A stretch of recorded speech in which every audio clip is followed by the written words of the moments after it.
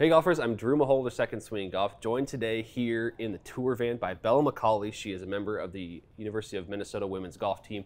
And today we're going to be hitting some drivers at different settings. So we've got Bella's gamer driver here, which is a Titleist TSi3. And we're going to play around with a few different settings on the Titleist SureFit Hosel. So first, Bella, let's talk about what you've got set up right now. Obviously a TSi3, but at 9 degrees on the stated loft, but what do we have for the Hosel setting there? Yeah, exactly. So for my setting, I have C4, which is basically set up for a high fade.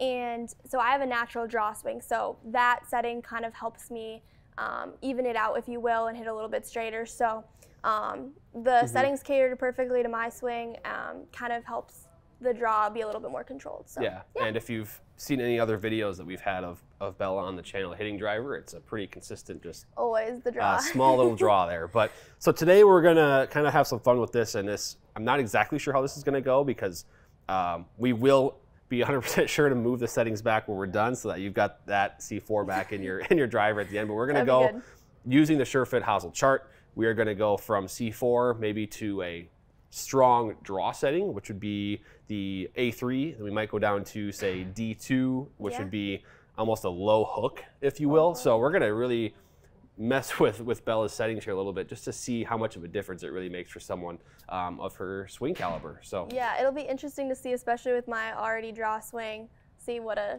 extra draw setting will do to it. But yeah, maybe we'll put Mr. Aaron Roth's fitting I guess testing abilities. here, fitting abilities to the test here. So you ready to hit some shots here? We'll start with the standard, what you have in your driver already, so we'll get you comfortable there. Perfect, let's do it. Ooh. That little toe maybe? Yeah, I think so. I just figured the low spin on it.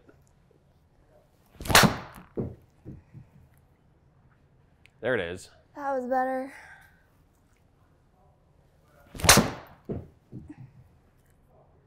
Yep, there's that draw. Yep. Maybe a little bit low on the face there. Yeah, that was a little bit low. Yeah, I saw the spin that time go up a little bit. That'll happen. Yep. But it still is out there comfortably and right in the middle. That's kind of the goal, to have misses that aren't too bad. See, that one's even still, I think that's still in the fairway even that, I know that was a little bit more right to left than you hoped for. Oh, it's close. Still very much in play.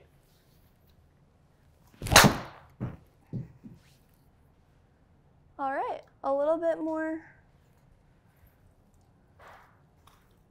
right and left. Yeah, that's okay. Let's get a one or two more here. Okay. There's a good one right there. Yep.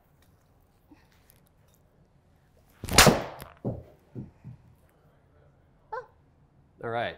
Interesting. A little bit more dispersion, but yeah, we got a bigger gap here.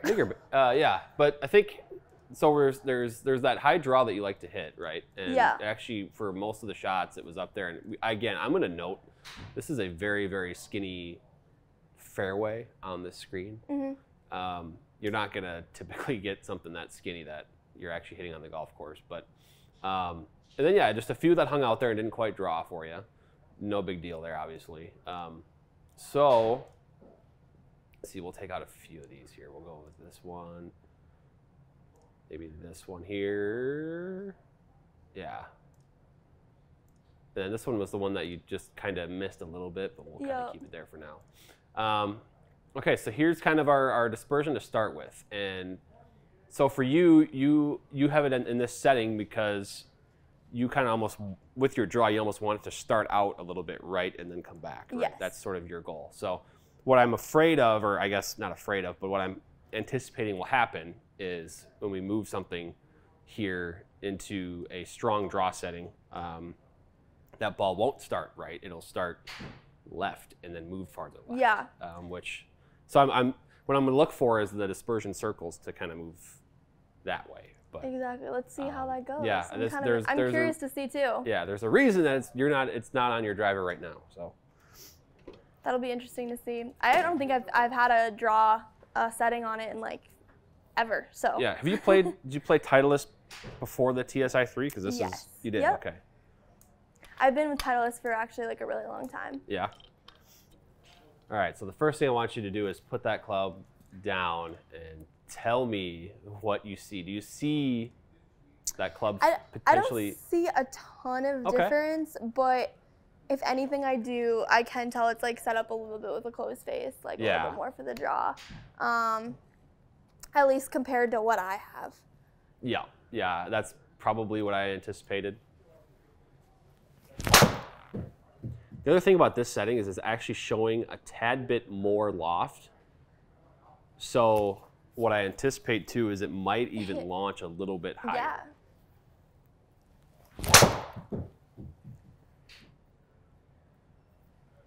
See, there's our, I mean, we're 2 shots in and both are left of the center line so far. Ooh, there's some turning right there. Yeah. That's a big left. It's kind of what that's kind of what I thought might happen. Ooh. Yup. There's some more left. The consistent left. I think it's again. Yup. Wow. You maybe missed that one a little bit too. I did not hit that one good, but. Yeah. That one was hit better. All right.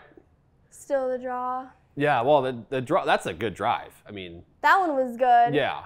That one's really good. The only issue is going to be these ones over here. Yep. So I think for the sake of being fair to both, we'll take this one out here. Perfect. So now we've got our 2, and you can definitely see how the trend starts to kind of emerge. I mean, the farthest right ball that you hit was about 20 yards. About the same as you know, on the dispersion map, right, as far left as the farthest left ball you hit with your C4 setting. Exactly, and that's kind of one of the things for me is, it might not look it here, but typically like my miss on the golf course is left, and so minimizing that and being able to actually like almost miss right on the golf course is kind of the goal, just because it'll kind of offset what my normal well, I mean, is. I think what you've done with what the C4 setting does for you, as I think it does create a one-way miss, which is huge. You know, if you have a bad swing, you know which way it's going to go. You know it's going to go out to the right, and if you fully commit to that swing, the worst you're going to do is maybe hanging out a little bit to the right. Exactly. But most of the time, you're going to get that draw down the middle. And now with this A3 setting, you even had a couple there that were kind of that low, almost duck hooky, if you will. Yeah, and for sure. That can be disaster. So. Yep. All right, so I'm going to mix it up here a little bit. And we're going to go from A3 to D2. Oh, goodness. D2 now is even lower. Yeah, this is going to be a much lower loft, but also draw favored. So probably even worse for you than this one was. So this might be might be really bad. Let's see. That actually will probably be worse. Low and left. This is not what we need. Not the combo we need. I should probably clarify too for the viewers. This is absolutely the opposite of what we do in club fittings. We try to fit you what's best for you. We do not experiment with things for fun, the things that don't work for you. But this is just for the video. Yeah, and I think it shows how sometimes people mess with settings and they don't really know what they're doing. And I think it just shows how important it is to have it like specifically catered to you. I think there's also, one of the things that we hear all the time from golfers and customers is that they don't mess with it at all.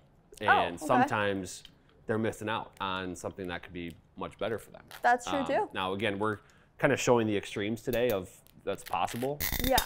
But, you know, there's big differences that can be had by just making some adjustments with the hosel that's on your driver. So the technology is so nice now where that's like possible. Why not take advantage of it, you know? Right, right. And that's the thing is so many times, like, you know, golfers will come in here and it's, oh, I got to get a new driver. I can't hit this one straight. I keep missing it to the left or I keep missing it to the right. And sometimes all it is you don't need to spend $400 on a new driver. We just got to make a quick tweak here. A new setting. All right, so this is the That D2. feels even worse. Yeah, right away she knows it. Okay. Oh, goodness. That's a little bit of what I expected. This is the D2 setting again, and this is so Like the last setting that you hit was A3, which is 1.5 degrees higher than standard. And this one is actually a 3/4 of a degree below standard loft. So you're hitting a driver now that is, this driver is now set essentially at 8.25 degrees. Yeah. Goodness. Do you see, okay, so you said you could see subtly that the club was closed with the last one. Do you see that still here or no? I still see it in comparable to this. I don't know that it's like obviously less loft. Like that's not something I'll see. Okay. I don't notice that, but I can definitely tell it's a little bit close compared to my normal setting. We're definitely seeing that's. I mean, hey, that one works. Like it works, but it's not great. It's funny because you probably hit that ball and you're like, that feels pretty good, you know, and it's one of your. I mean, objectively, one of your. I mean, worst the smash factor is good. It's just too far left. Yeah, it's just taken off a lot lower. Like really low. And that's like a control draw, but like so low. Yeah, it's low, which you're gonna, you know, if you're on a dry golf course, that one works. But if you're on a soft course, that one won't go anywhere. That one could be good. That one felt good. Yeah, that one could be good. There we go. It started right, so that helps. Do you feel like you might be doing a little bit of manipulation too as you swing, trying to? Oh yeah. Yeah. Yep. Because it feels so foreign to like, I can tell it's closed. So then like coming up square. Now in the swing, like I better open this up. Like that was well hit. Definitely lower though again. Just so low. Yeah, like, Like that's smash funny. factor's great. That was probably the best actual strike that you've had. Smash factor is like super good. I mean, looks like 1.48 was the average. Yeah, I mean you're hitting them all really good. So let's see. It's just so low. Yeah, I mean we'll take out. I guess this is maybe the worst. They're all honestly they're all hit pretty well. Just for the sake of it, we'll take that one out. So, but yeah, here's what we got now for this map. So we'll make this one bigger, and you can see that trend kind of starts to further go left. We got more balls over here off the fairway left in this kind of bunker here. You did have the one really good one up here. Yeah. Worth noting on distance, you're still king with your actual C4 setting. Yep. I also wanted to show the average launch angle, excuse me, because we saw that really dip with this when you went down in loft. So the ball was not going nearly as high. And the result of that is not carrying near as far. Yep. So it's funny because right now, I mean, you could look at this and I think without knowing what setting was your gamer setting, I think most people would put you right at C4. Exactly. I mean, you can see here, even from the C4 to A3, that's a 10-yard difference in carry. Yep. Like, that's huge. Yeah, and this is funny because I think, you know, the A1 setting is the standard, you know, on the SureFit Hosel. And so your C4 is not a drastic change from that. It's just a kind of slightly higher ball flight, maybe slightly towards a fade bias. But it does show how a little tweak like that can, I mean, it gains you 10 yards of carry distance. And if you're playing a setting that's really not right for you, you might be losing out on a lot more than 10 yards carry. Exactly. And then also, as we bring up that dispersion again, we can see here, we've got basically 2 of your best 3 drives of the day here were with your C4 gamer setting. We had one here with this D2 that you smoked. But I think anybody looks at, and this is a small sample, but I think the C4 setting is right for you for many reasons here. We'll stick with that. Yeah. I think that I would recommend that too. And I better make sure I replace that on your driver before I get yelled at. But, yeah, I think it's one of those things. I think we're always going to encourage golfers to, you know, even if you think you're hitting the ball pretty good off the tee, maybe it's just experimenting with some of these things on your driver. It might not be a Titleist. It could be a different brand. and maybe one of these other settings actually does work better for you. Obviously, Bella, you're pretty dialed in, and you work with Aaron a lot and know this is what I need. But this was pretty fascinating, and I think you probably know, hey, nothing draw bias is probably not what I need right now. No, exactly, and it's just every swing is different. I think majority of swings often like actually fade, just your average golfer, and so sometimes you might need the draw bias. So just knowing what works for you is really important, and definitely something to take advantage of. Absolutely. Well, Bella, thank you for the demonstration here and hitting the shots. This was really good. I'll just take the driver back and we'll send it back to the C4. Thank you.